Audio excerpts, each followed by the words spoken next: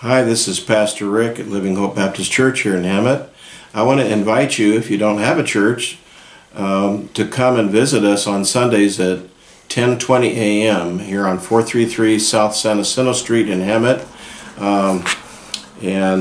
We'll have a wonderful time worshiping our Lord and Savior Jesus Christ.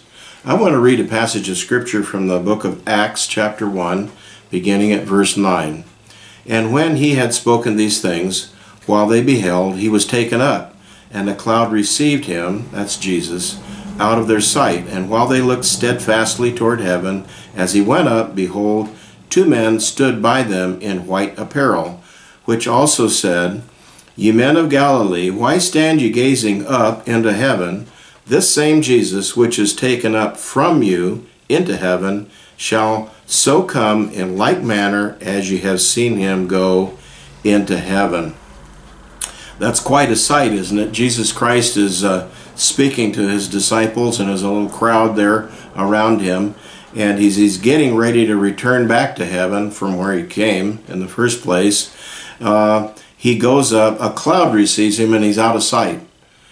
Have you ever lost a loved one and grieved over the loss of a loved one? The hardest part is the separation, that they're not here with us. It's very hard. I take it very seriously when someone loses a loved one. In this case, Jesus had spent a great deal of time, especially with his inner circle of the disciples, apostles, they were going to miss him greatly when he ascended back into heaven, because now they're going to have to make it without him being immediately present with them. But I want to tell you a secret. Jesus is still here with us. He said, Lo, I'm with you always, that he would never leave us. He would never forsake us. I want you to know Jesus is as close to you and to me as a prayer. You can talk to him. He'll hear you. And the fastest thing in the universe is not the speed of light. The fastest thing in the universe is God's answers to your prayer. I was talking to a group last night, and I said, do you realize that God already knows what you're going to pray before you pray? And he already sends an answer to us while we're praying. And sometimes I've had answers show up while I was praying. I'm not the only one. If you're a person who prays frequently, you probably had that experience yourself where it seemed like God already knew what you were going to do or what you're going to pray before you prayed it or before you did it, and he already met you. Guess what? We all should have that experience when you have faith and trust in him.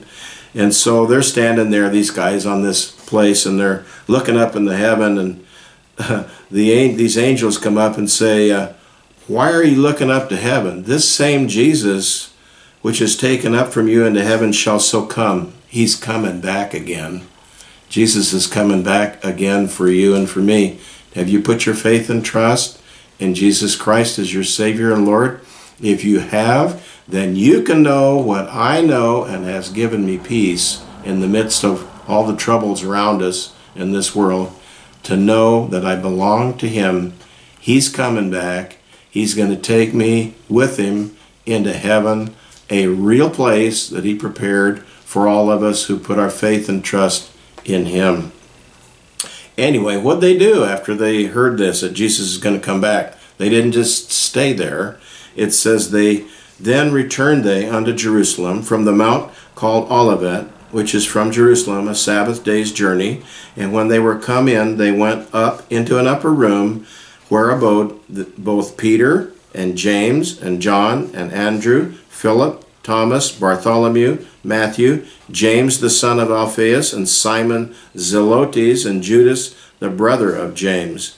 These all continued with one accord in prayer and supplication with the women and Mary, the mother of Jesus, and with his brethren.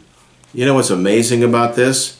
When they were told Jesus is coming back, they headed to the upper room and they got busy praying together.